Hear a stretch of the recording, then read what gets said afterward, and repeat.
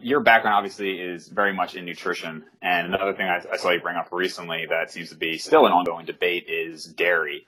And a lot of people say that the research for dairy that shows it's positive is just because it's funded by the dairy industry and things along that line. So what do you have to say for the people who are still harping about how bad dairy is?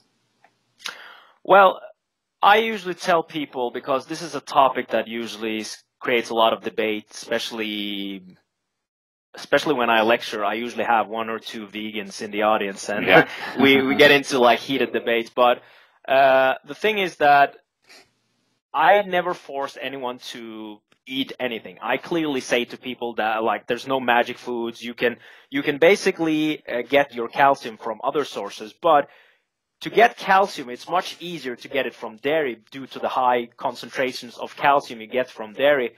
Not to Right. also mention that the quality of protein you get from dairy compared to other sources is like superior. So there's studies showing that you need double the amount of soy protein compared to whey protein to get the same effect on protein synthesis. So to me, it's just stupid to be honest, to exclude dairy from your diet if you're not allergic or Right. intolerant to it.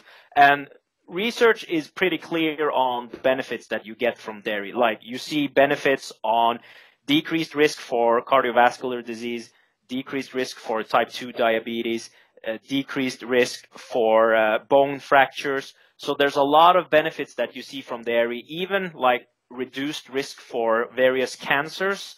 The only cancer it's unclear if dairy can have a negative effect or not is actually on prostate cancer.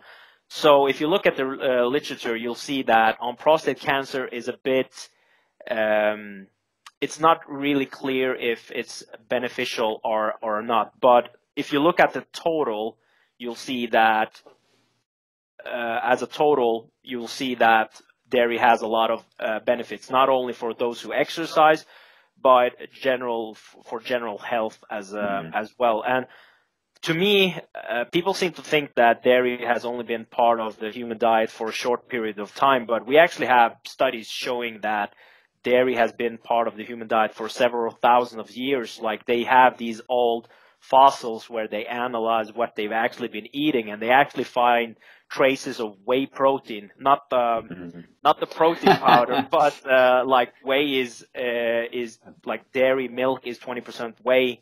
So they find traces of whey protein. They've even find evidence of humans making cheese several thousand years ago. So it's clearly been part of our diet for a very, very long time. And people often say, well, we are the only species that drink milk from another animal, which is bullshit, to be honest. There's evidence showing that feral cats steal milk from seal elephants, so there's that. But I usually tell people, well, why are we comparing ourselves to animals? Like, I don't get it why because usually we have different types of diets for different types of animals. But then again, we're completely different from animals in so many ways. We do completely different things compared to a lot of animals. So why is dairy the only discussion that we have where we try to compare ourselves to other animals? It doesn't make sense. Like, you don't see animals in nature sitting on Skype on a Friday night discussing topics. It's plain stupid to me to talk about these things, because we clearly have several benefits from dairy. There's a lot of nutrients there that's easier to cover if you use dairy, for example, calcium. So if you can stomach dairy and you don't have any issues with it, I think it's just stupid to exclude it from your diet, because it's just going to make it harder for you to get all the micronutrients that you need in the diet.